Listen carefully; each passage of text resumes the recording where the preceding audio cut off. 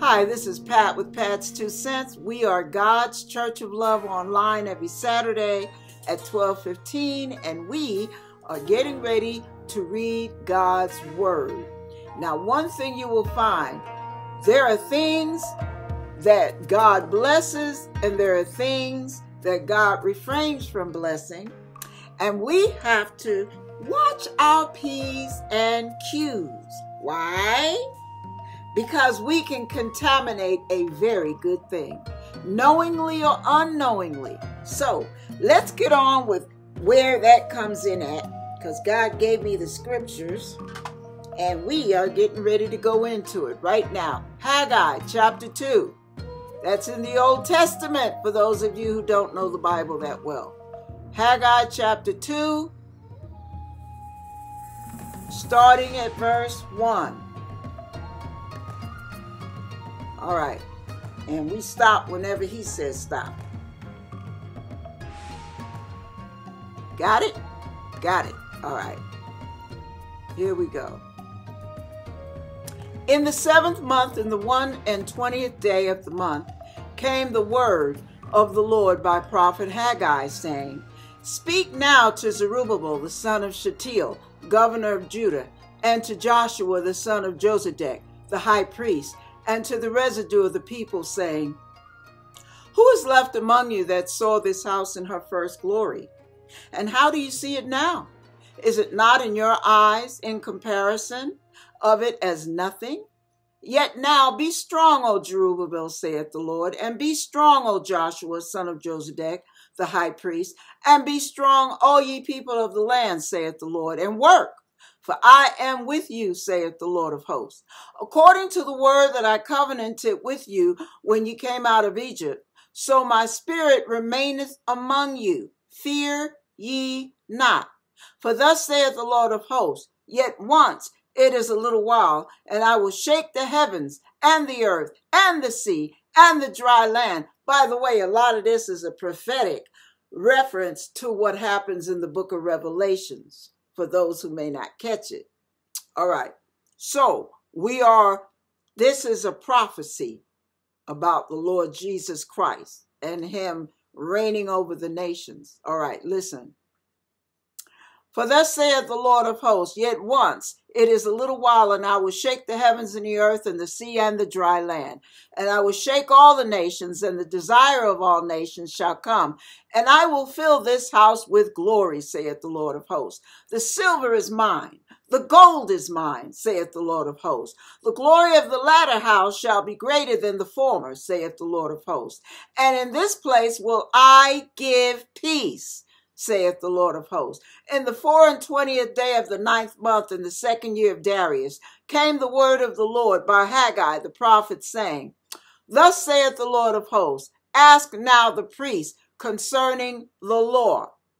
If one, now this is it right here, listen y'all, if one bear holy flesh in the skirt of his garment, and with his skirt do touch bread or pottage or wine or oil or any meat, shall it be holy?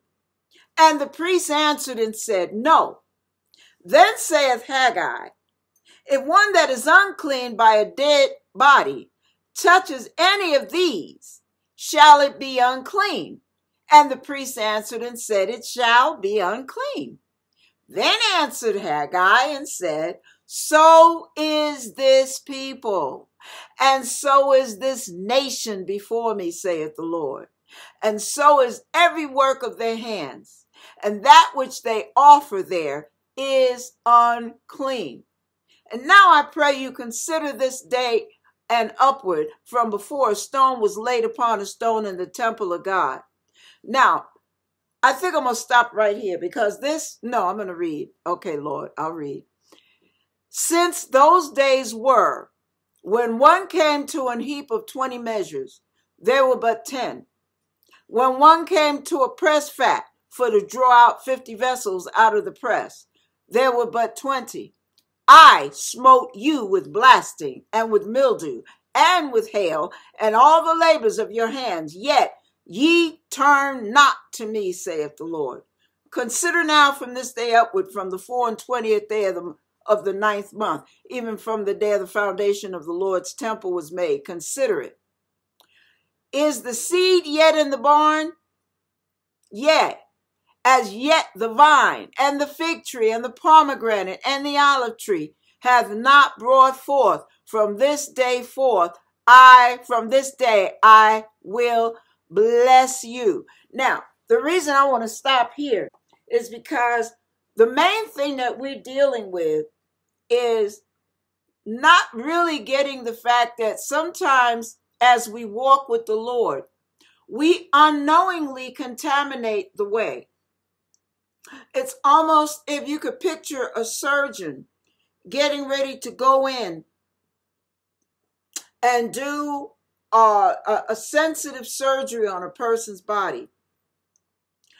And they have gotten, they got dressed for the occasion, but they may be getting over, I'm trying to paint the picture, so let me flow with my imagination. Go with me on this. Imagine the surgeon, the top-notch surgeon now, but he had an argument with his wife the night before, and he went out and got drunk. So now he's waking up with a hangover. Uh-oh. Now, a hangover is going to impede your judgment, your coordination, everything. Thank God I've never had one, so, y'all can fill me in the comment section later.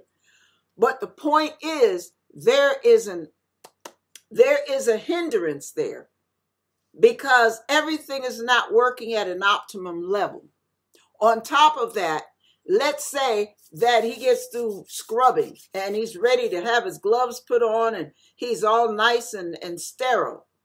But he, all of a sudden, because he's been around some folks that may have had a cold or a flu, and he feels a sneeze coming, and he's on his way out into the surgical room, and he doesn't feel like going back in and scrubbing again, and he coughs and sneezes all at the same time, and all that spray gets on his glove that he's getting ready to touch up on a body with in surgery. But he doesn't go back and take the glove off because he's still dealing with the hangover. He's mad at his wife and he's still trying to get sober.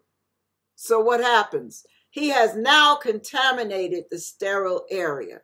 Think about that.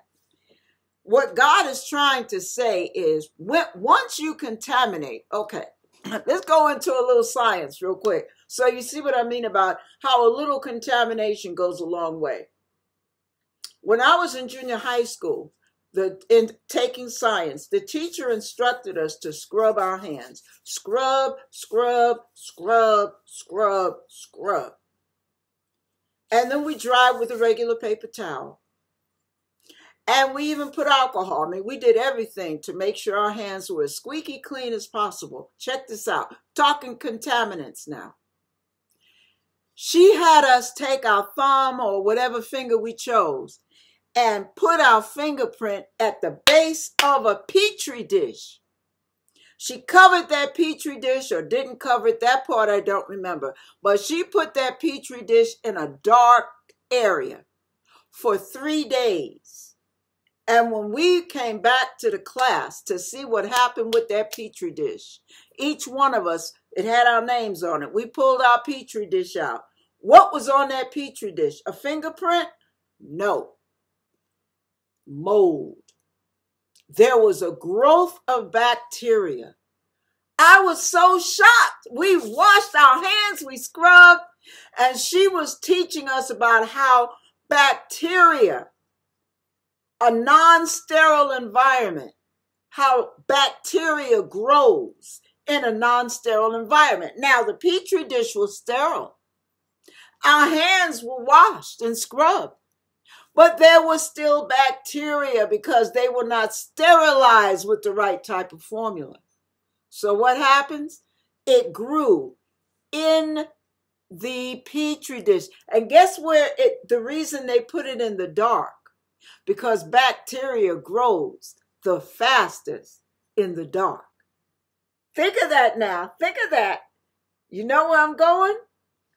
That's where sin can creep into our hearts. When we allow ourselves to live in the shadows of Satan and his sin.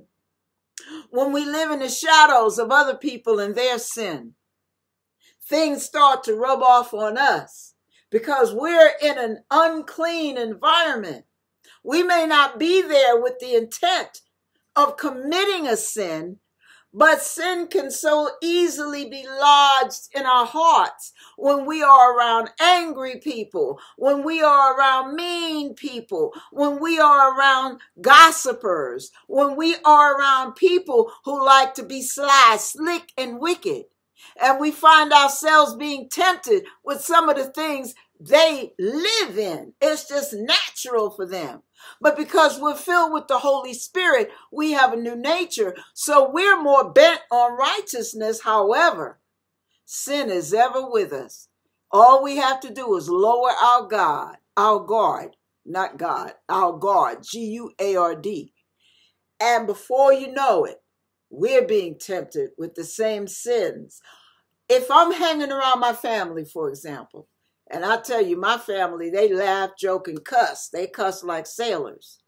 If I hang around them too long, when I'm talking, I'll find some of those words popping in my head. Why? Because I've been in that unclean environment with unclean language.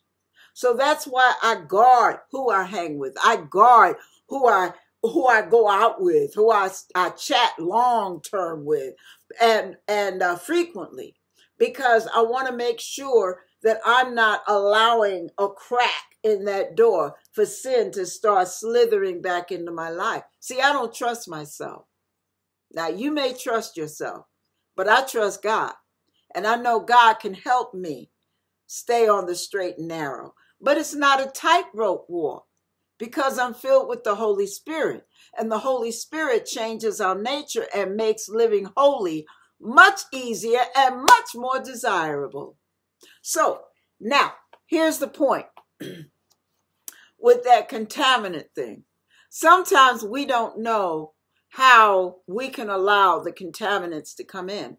So let's say we get into an altercation with somebody in the church and somebody does something that's offensive to us. Here's one way that a contaminant can get in. If you refuse to forgive them, if you get on the phone and talk to Sally Sue and Brother Appleseed and Sister Watermelon and Cousin Frankfurter, and you're on this phone talking about, you know what they did? You know what they said? I hate them. I wish, God don't like ugly. I'm going to make sure that they know that they offended me. And you walk around with this chip on your shoulder and this attitude rolling around in your eyes. Your facial expression exudes the resentment you have in your heart. And then what happens is you told this one, that one, that one, that one. They all go to the same church or they work at the same workplace. And you got folks looking at the one that offended you as if they're offended. Now they're angry with them as well. See how the mold begins to grow? See what I mean? Contaminants. It spreads. Just like a virus, it spreads. So we have to be careful. When we're upset, we go to godly counsel. That's fine. That's biblical. We go to God. That's fine. That's definitely biblical. But we don't get on the phone and tell somebody, I think they lied to me. I think they're just a full-blown liar. I don't like the way they talk to me. They think they're better than I am. You don't know what they think. So why are you passing judgment? Why are you passing judgment? You don't know what they think. You don't live with them. You weren't raised with them. This person is somebody that goes to the church you go to, or they work at the job you work at. You only see them a certain percentage of your life. But you think you know what's in their heart. No. They might be upset at their child for acting up. They might be upset at their boss for mistreating them or passing over them after all the sacrifices they made. And you catch them at an odd moment when they might be short in court.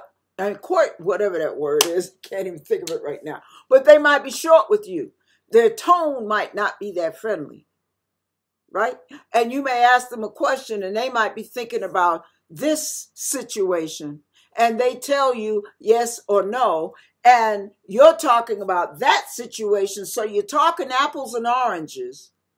And they're so occupied and preoccupied with what's bugging them.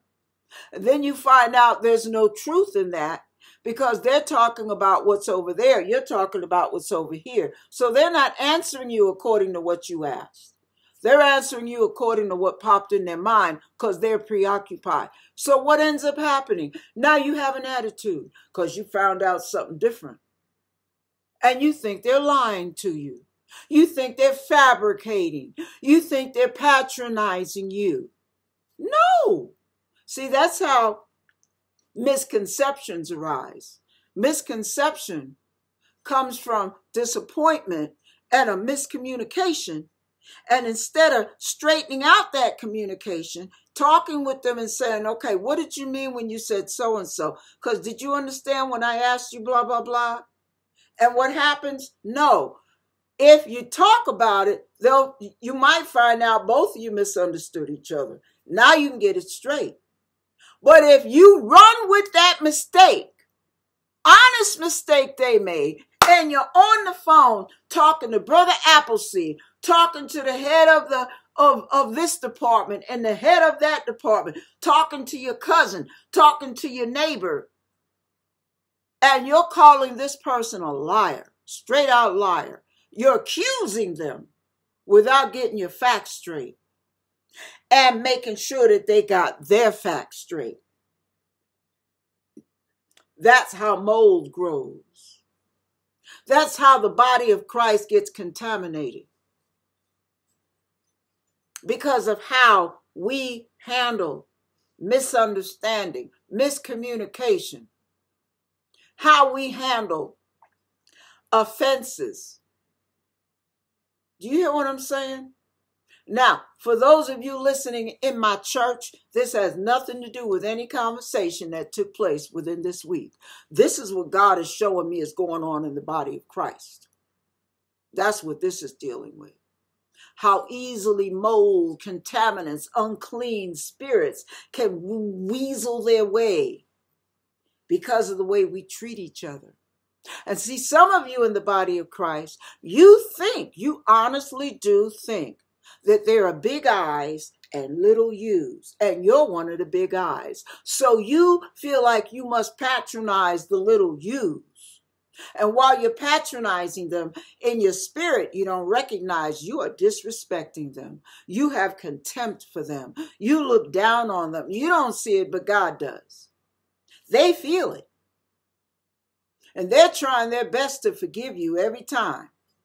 But you keep doing it over and over and over and over. And some of you have been successful in driving people away from the Lord and the body of Christ rather than pulling them further in, getting closer to God. Why? Because of the way you mishandle people. The body of Christ. You cut the wound open and then you put salt in it. And the way you treat them, they'll say something and you're like, oh yeah, so-and-so, and you dismiss them and go on with the person you deem as important because you're loaded with the spirit of partiality. So you've got the big I's over here and the little U's you keep over in the corner. Because as far as you're concerned, you're the head honcho. You know who's who and what's what. And what God is trying to show you is, no, baby, you're the little one. You are the little you because your spirit is puny and you nitpick over puny, insignificant, petty things. And you make a big mountain out of little molehills because you are small. Your mindset is small. Your spirit is small. And you walk around contaminating. You know, the scripture that talks about many thereby be defiled. Talking about that root of bitterness that springs up in you. And see, when you have roots of bitterness in your spirit, and they involve 10,000 people on the outside of your circle, but you're in this circle, it still affects how you treat them. And how you treat them affects how they walk with the Lord. So, because of the roots of bitterness that are in you, many thereby end up being defiled.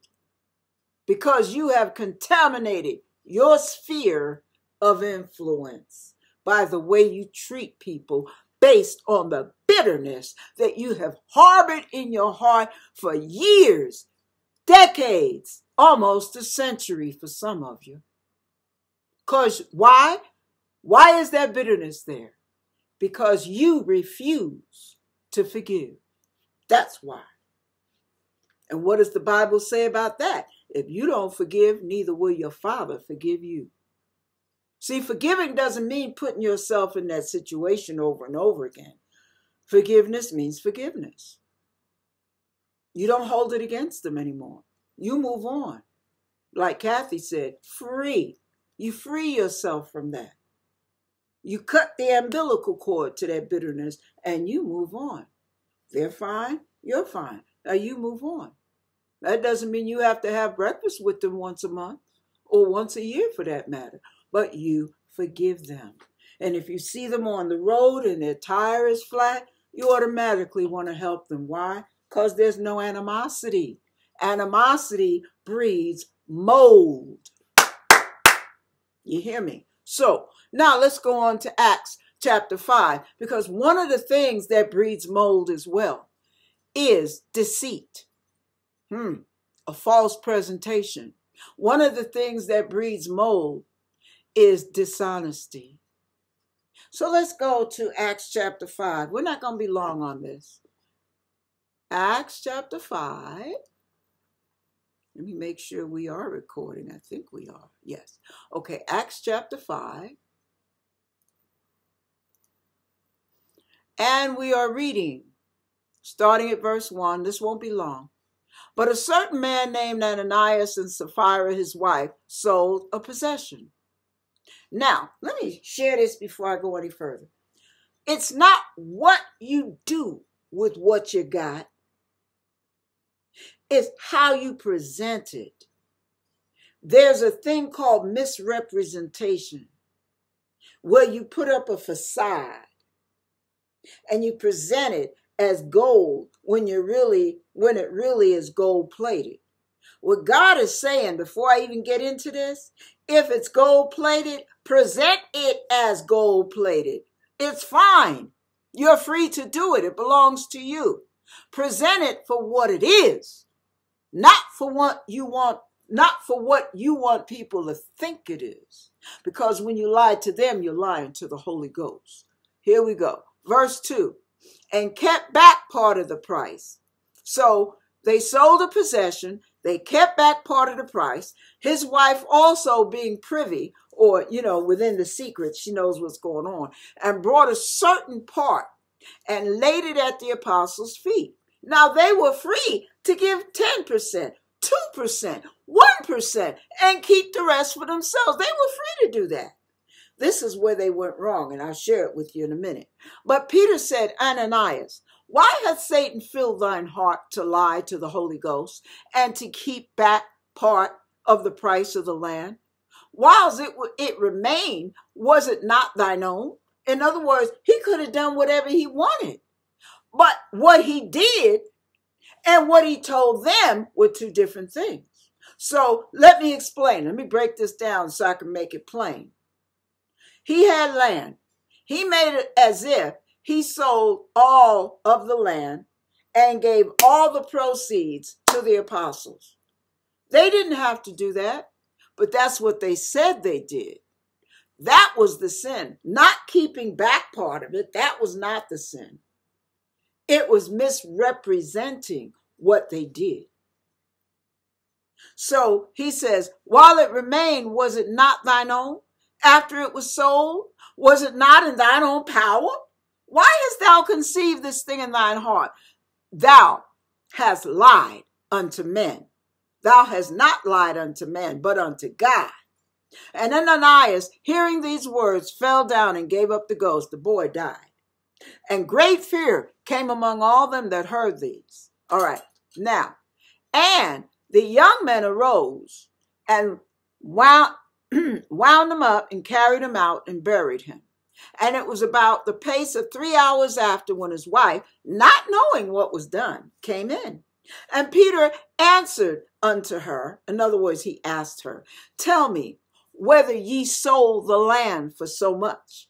And she said, oh yeah, for so much. Now, if she had said, no, it wasn't sold for that much, it was sold for this much, and this is what we chose to give you, she would have been able to walk away just fine. But she lined up with her husband's deceit. With that level of deception, she joined in on his mischief. And then Peter said unto her, how is it that ye have agreed together to tempt the Spirit of the Lord? Behold, the feet of them which buried thy husband are at the door, and shall carry thee out. Then fell she down straightway at her feet, and yielded up the ghost. Girlfriend died. And the young men came in and found her dead, and carrying her forth, buried her by her husband.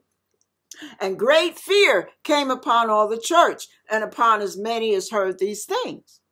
Now, this is what I want to share with you. We tell little white lies.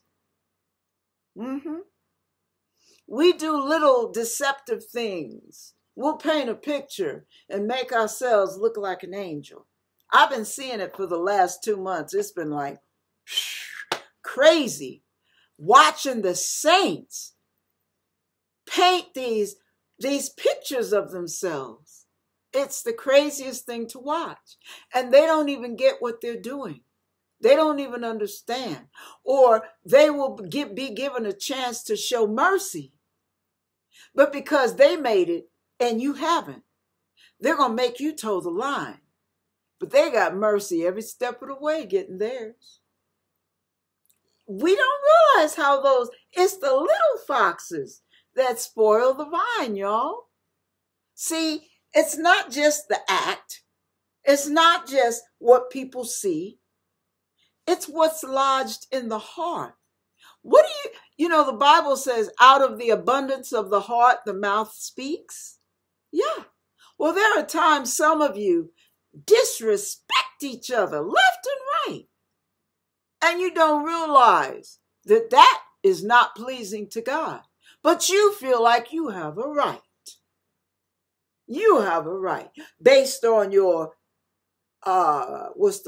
based on your pedigree, based on your credentials. All that you have earned, all that you came through to get what you got. But you're looking at someone else who can't seem to get it together. So you look at them and say, I know they don't mean what they're doing. But you know what God said to a friend of mine years ago? This has stopped her from passing judgment. One of the men in our church had a problem with drinking, and he was constantly hitting that altar. This thing went on for 3, 4, 5 years, hitting that altar, confessing to his weakness. But if you knew his wife, you would understand what drove him to drink. I will say nothing more. But let me share this. This man was a sweetheart, meek, loving, caring spirit. He reached out to folks nobody else paid attention to. He didn't have a big I and little you mentality. He loved with the love of God. But he had that problem. Mainly because the woman he lived with was hard to live with. And you could see it in the church by the way she treated people. And I said, if she's like this at church, what must she be like at home? But he was caring and merciful, forgiving. I mean, all of the above. So this friend of mine was praying for him. And she said, Lord, I feel like I'm wasting my time. That man ain't trying. That man is sitting up there, you know, he I mean, how long does it take for a person to get over something? Come on. I mean, after all, I mean, when I stopped this. And and she was going down the list of everybody she knew, including herself, that, got over stuff because the Lord gave them the victory. This is what the Lord did.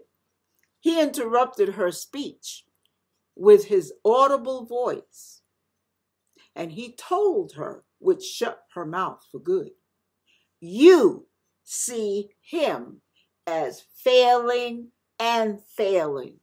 I see him as trying and trying.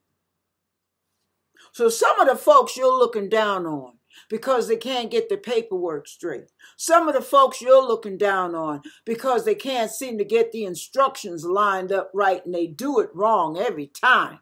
The timing is off. Their schedule is off. They seem to be under a cloud of confusion with everything they do.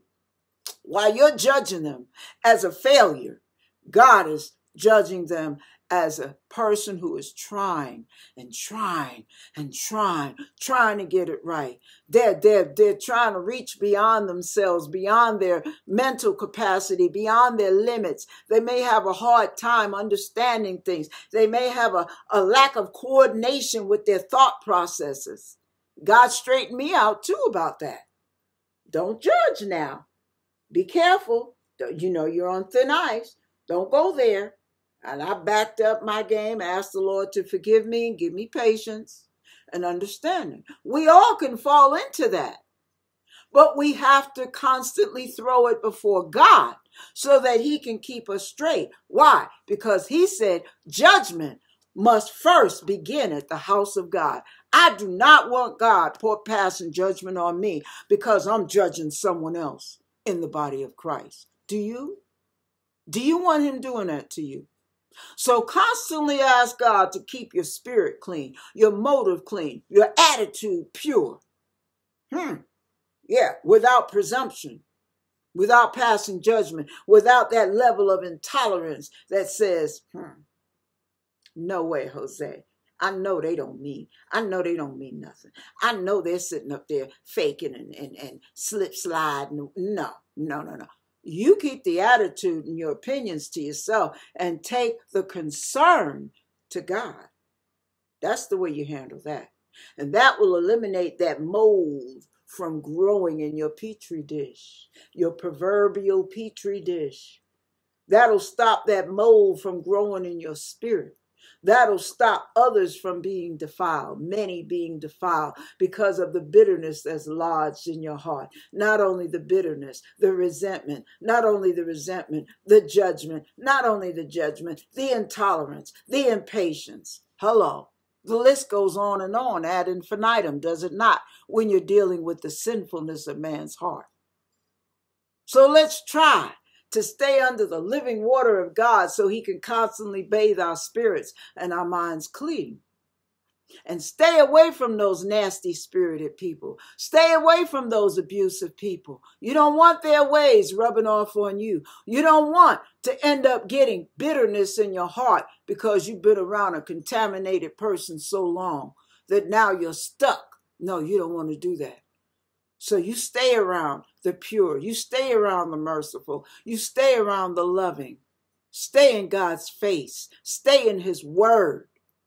If you don't have time to read his word, you don't have time to read the stuff in your job, because the stuff in God's word is way more important than what you need to read on your job. Amen. God bless you. Ask God to cleanse you. Clean me from all unrighteousness. Let the words of my mouth and the meditation of my heart be acceptable in your sight, my Lord, my Redeemer. Amen. God bless you. It is an area of prayer. You must pray on these things. You must confess your faults. That's how you get clean. You will know the truth, and the truth will set you free. Don't we want to be free from all the contaminants of the sin? Yes, we do. I know I do. I don't know about you, but I do. All right. God bless you. Okay. For the people who don't know, I'm getting writings from God, and the one that I got this morning just happens to coincide with what Pat spoke about just now. And So let I'm me going to read it to interject you. right here. The name of Lynn's channel is Holy Spirit News with a candle. Okay, go on. With a candle. It's on YouTube. Yes. Okay, it's called Our Temples Get Gummed Up with Sin.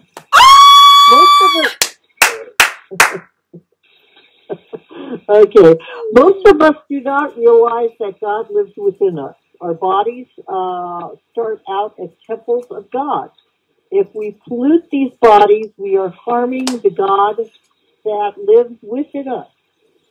Any fornication done out of wedlock is a physical affront to our temples.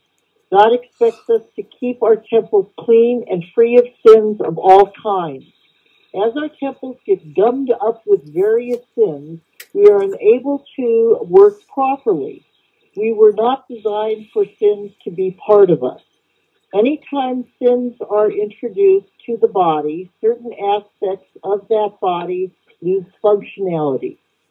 It will not work like it was designed. Keep free of sin and get yourself back to full soul optimal function. Rebuke all again. Get yourself back to full soul optimal function. Yep. Rebuke all sins, repent, and do not go back to these sins. Look at that. There you go. Look at that. And that's why we call us twins. Yeah. Isn't that funny? That is beautiful. I love it.